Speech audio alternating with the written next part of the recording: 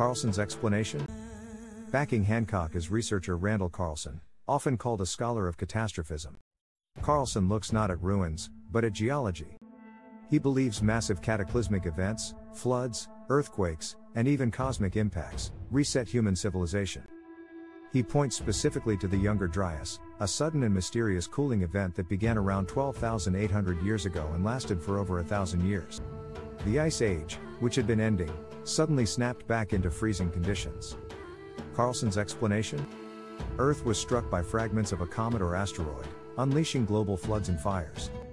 He points to evidence in North America, the so-called scablons carved by unimaginably huge floods, and giant boulders left stranded in fields, as signs of catastrophic water events that mainstream science often underplays.